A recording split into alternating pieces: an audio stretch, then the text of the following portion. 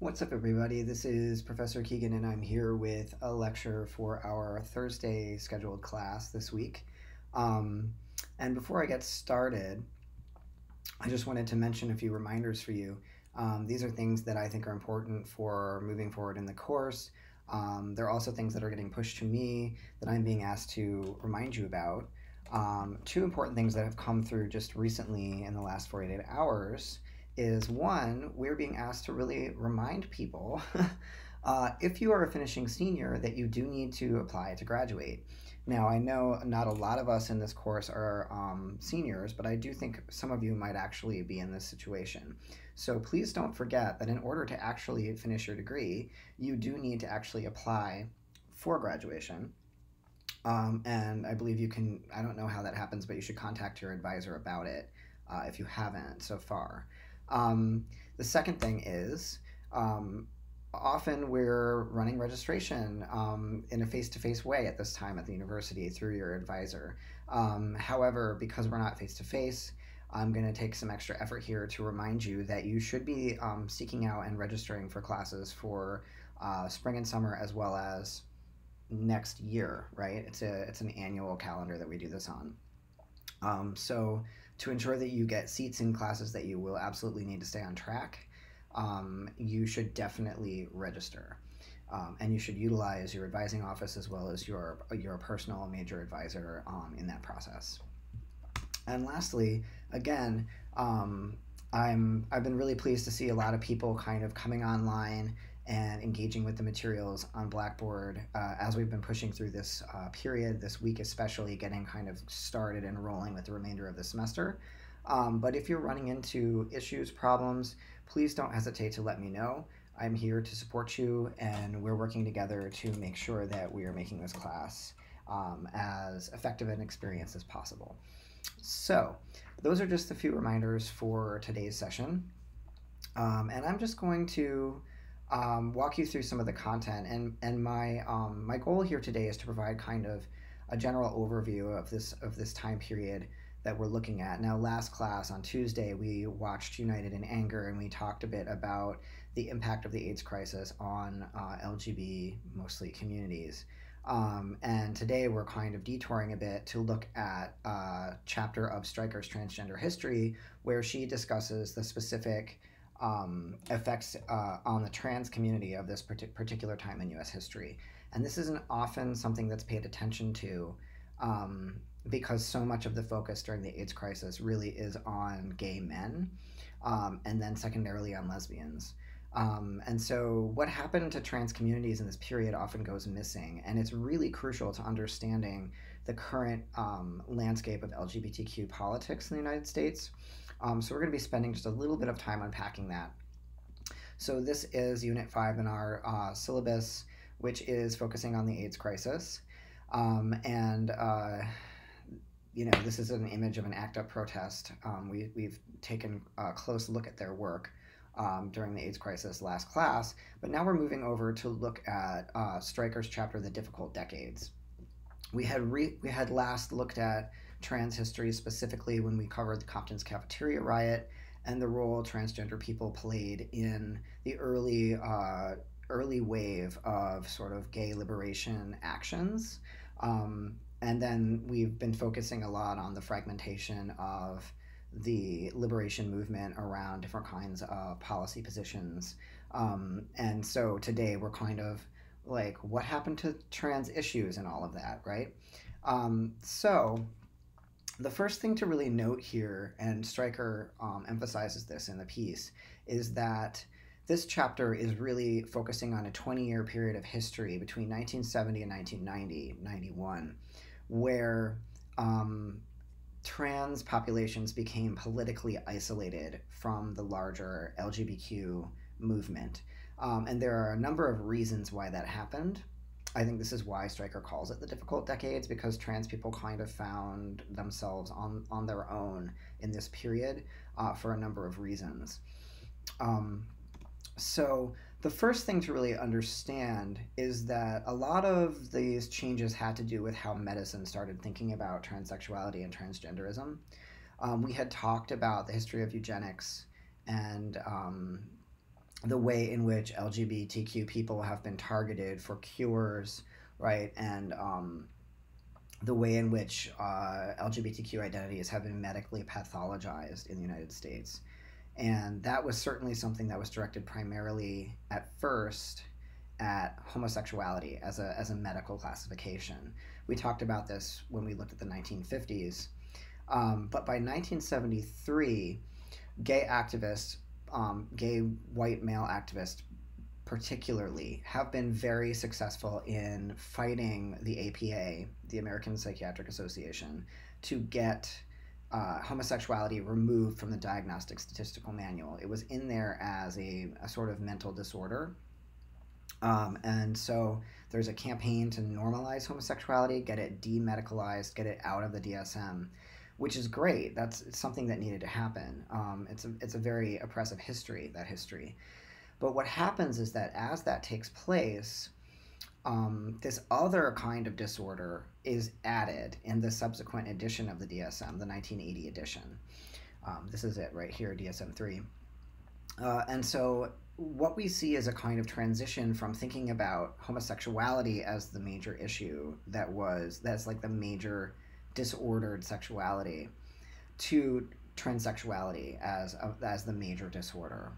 And so we've talked a bit before about kind of how there's a hierarchy in the LGBTQ community, and we see here how gay and lesbian identifications are being normalized,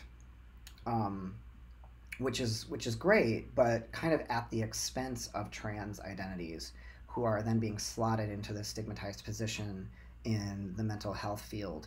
And so what we see is increasing normalization of gay and lesbian identities, and trans identities are medically stigmatized in contrast to those. So it starts to be the trans person or trans identities that are the site of a lot of anxiety, gendered anxiety and panic almost.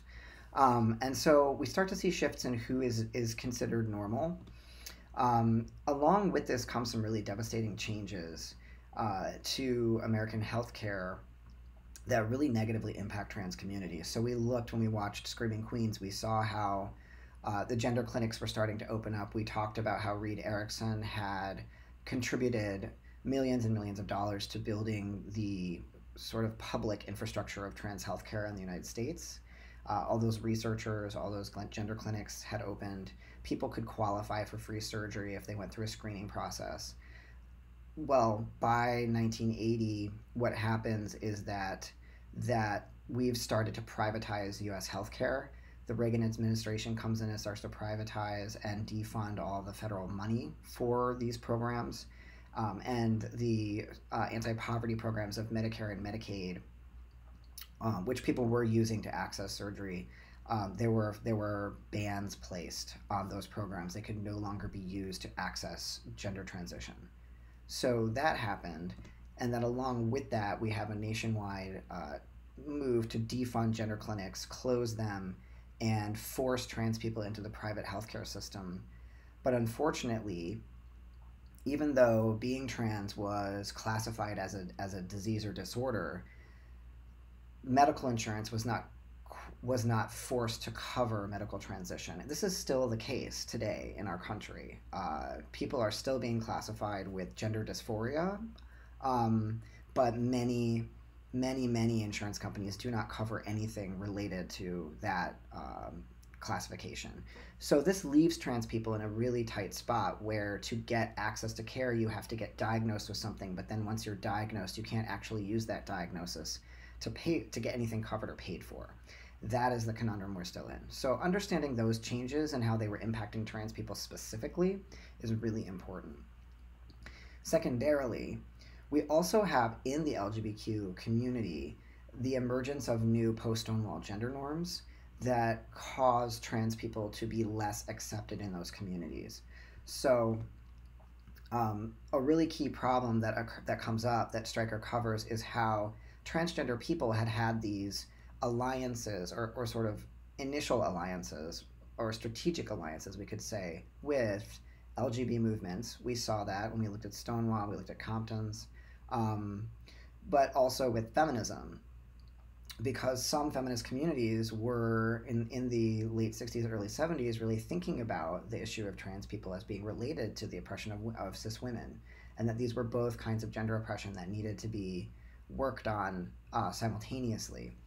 But by the mid 70s, that starts to shift, and the trans community starts to lose those key alliances.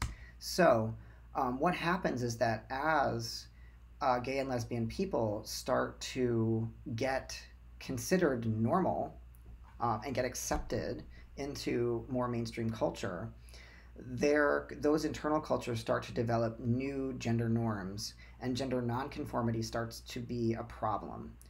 We saw this when in Outrage 69, someone says, you know, drag queens are the worst example of gayness, and we need to kind of get rid of them because, you know, they represent this tiny little fraction of the gay community, and they represent us in a really bad light, and everyone thinks we're just like them, and we just want to be normal, right? We can start to see that attitude spreading, and that gender nonconformity starts to be rejected in LGBT cultures. And so these new norms for inclusion are starting to develop, what we might call homonormativity, which we've covered in class already. The idea that there are norms for gayness and lesbianness that are acceptable ways of being gay and lesbian, that are tolerable to straight culture. So what happens in gay male culture? We have an increasing celebration of hypermasculinity and straight passing types of masculinity, and a real celebration of manliness. And we have the development of what becomes known as the Castro clone look, which by the late 70s was really the dominant style for gay men in the United States. It's a very hypermasculine, butch look. And you can see how this would not be great if you were a more femme-presenting male-assigned person, or if you were a drag queen, or if you were a trans woman. Those types of expressions are less acceptable in gay male culture after the mid-70s. And on the other side of the coin, in lesbian culture, pre-Stonewall, there was more of a celebration of gender polarity. So there were butch and femme relationships there that by the mid-70s start to be rejected because of lesbian feminism. So a bunch of lesbian women are saying, well, why are we having these roles that seem to be kind of like straight people's roles? Are butches oppressing femmes? Is this an oppressive relationship? And so what we see is a new kind of norm for lesbian culture of a kind of androgyny, a blending of masculinity and femininity. So you can see here also how having a strong adherence to a gender role, say if you're a sort of masculine woman or a butch woman or a trans man who's being kind of tolerated in lesbian culture, suddenly your masculinity is not going to be as acceptable. So these things start to be reasons why trans people start getting pushed out of these spaces. And then we also looked at how some second wave feminisms are beginning to view trans people as part of the problem with gender. They're starting to think of trans people as these kinds of conservative people who adhere to gender norms and roles, and rather than overcoming gender, want to embrace gender, and that starts to be seen as really retrograde by certain feminist communities. And some feminists even think of trans women as sort of like secret agents of the state who are trying to like infiltrate their spaces, their collectives, and ruin them and take them over, which was really happening to a lot of left communities. The FBI was sending people into these enclaves and these radical movements to bust them from inside. This even happened to Martin Luther King Jr. So it was based on real fear, but trans women start getting thought of as collaborating with this effort to undermine feminism in a way that was just really misguided. And so Stryker discusses Janice Raymond's The Transsexual Empire as a book that really kind of solidified that kind of feminist thinking about trans people, particularly trans women, and really set the whole movement back. And we still have not really overcome these issues. So lost alliances with these key groups cause some effects. They really lead to, in many ways, our current situation, where what we have is we have LGB politics, and then the T is just kind of like tacked on as an afterthought often. And Gay and lesbian issues do tend to really still run the conversation, and bi people, and to even a lesser extent trans people, are less accepted and their issues are less centered in the community because of these shifts and changes. So these problems that arise between 1970 and early 1990s really do give us the current landscape of LGBTQ politics today.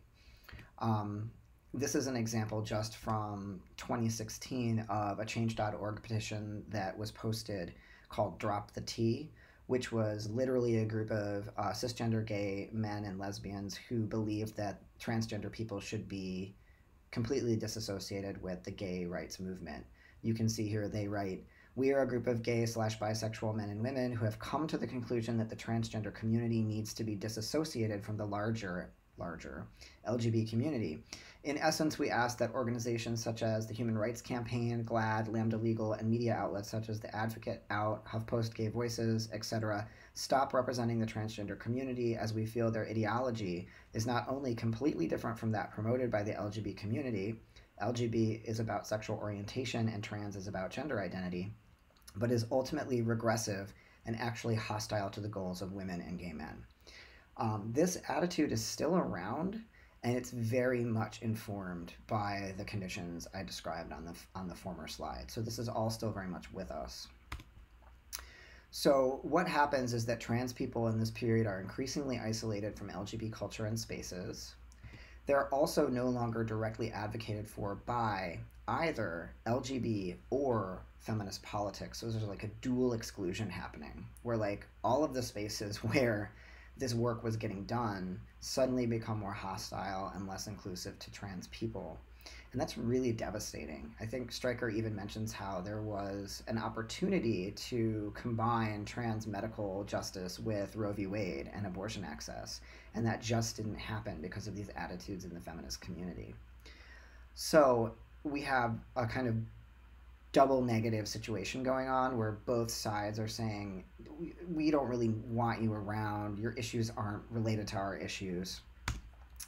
And this results in, really negative outcomes for the trans community in terms of increased poverty, lack of medical care, right? We see how all the medical systems start to shut down and exclude trans people.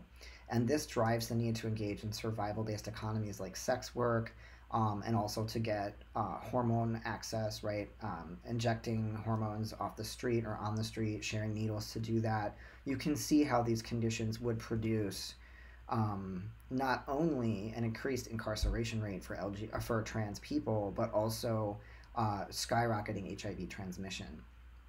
And so we need to think about, even though trans people aren't often represented in AIDS history or AIDS crisis history, certainly trans people were on the front lines of this disease in terms of risk factors and sort of the political infrastructure of the time. Now, just because most histories of the AIDS crisis ignore transgender populations does not mean trans people were not engaging in AIDS activism. In fact, we were. I think even in one of the videos we watched, it mentions that Marsha P. Johnson was a member of ACT UP, right? So we know that these communities were still working together in some ways. However, there were these broader structural shifts that caused these risk factors for trans people. One really important person that Stryker covers in this chapter that I wanted to put a finger down on, because some of you have asked, where are all the trans men, right? Which is a great question. Trans men were often kind of hanging out in these lesbian communities where their masculinity was accepted as a kind of butchness. And when these new androgynous politics came in, trans men found themselves on the outs and needed to form their own communities and networks. And so Lou Sullivan was really important to that effort to build an international transgender men's community and culture. He was a gay transgender man, and one thing he was really important in pushing through was the distinction between gender identity and sexual orientation, which was not commonly recognized until the late 60s, early 70s, because he wanted to transition, but he was also gay, and those were things that were not considered to be possible by doctors, right? The whole idea was if you transition, you come out as a straight person. You could be gay, or you could transition and be straight, but you couldn't transition and be gay. That was something that they weren't interested in permitting. And so Lou fought the medical establishment about this, and he won and got access to medical transition. This is Lou.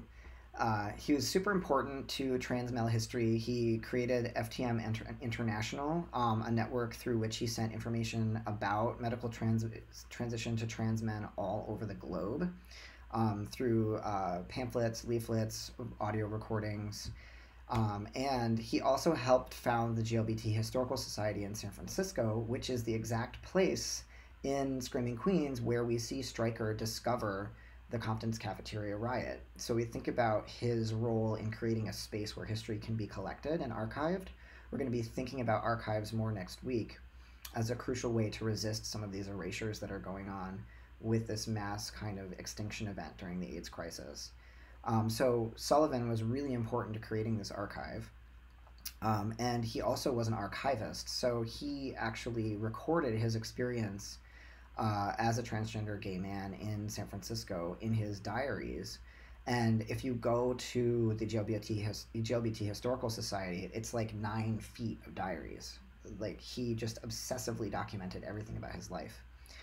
And later in his life, in 1986, he was diagnosed with AIDS and responded to this by becoming an AIDS activist, and actually went on public television to educate people about the disease. And so to close out today's session, I have a really quick video from the We've Been Around series about Lou. When Lou Sullivan moved to California in 1975, he knew exactly who he was and what kind of life he wanted. If there was any city that would accept a transgender man who loved other men, it was San Francisco. But when he arrived, the gatekeepers to Lou's medical transition blocked his path to becoming the man he was meant to be. I had a lot of problems with the gender professionals saying there's no such thing as a female to gay male, and you can't live like this, and we've never heard of that.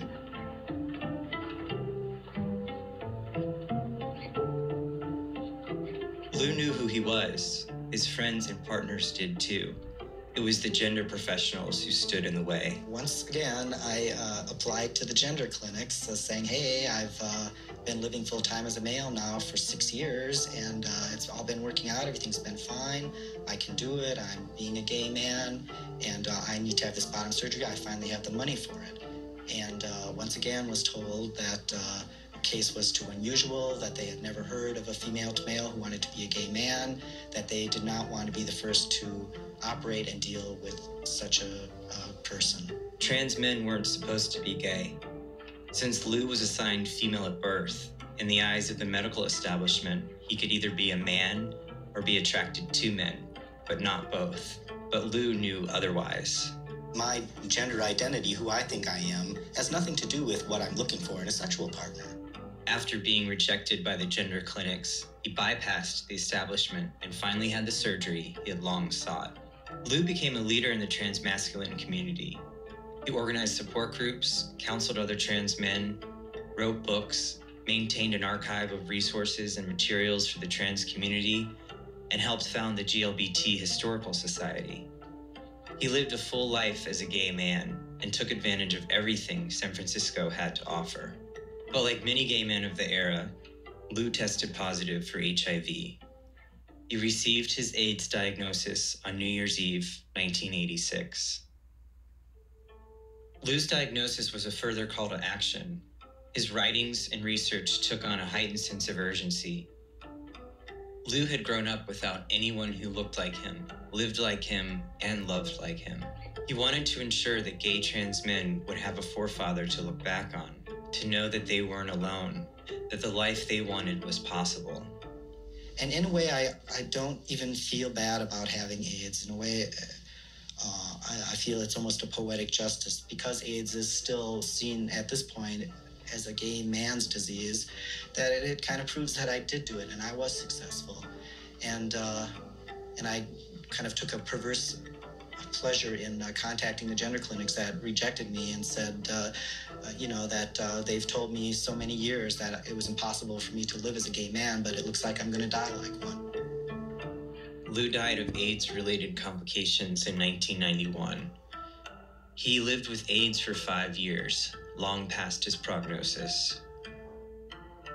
Lou's story is just one of the many untold histories of trans pioneers who have lived, loved, and died in this country.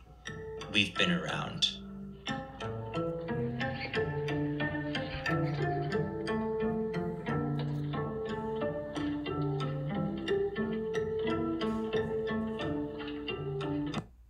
Okay, so one key thing to take away from this, I think, is that we think of LGB and T as these like separate groups, but really the intersectionality of these identities means that there were trans people who were also gay, right? And are, and so the Lou's life is one really important example of how those categories don't break down along narrow lines. Um, so that's all I have for today, and we'll be touching base next week when we think about the archive. We're looking at the ACT UP Oral History Project, and we're also watching a film called Real in the Closet about LGBTQ home movies and how they are one way of responding to the kinds of historical erasures that we've been discussing in class. So I'll leave it there, and I hope you're all doing well. Please do reach out if you need anything from me, and I'll see you on Blackboard. Okay, bye.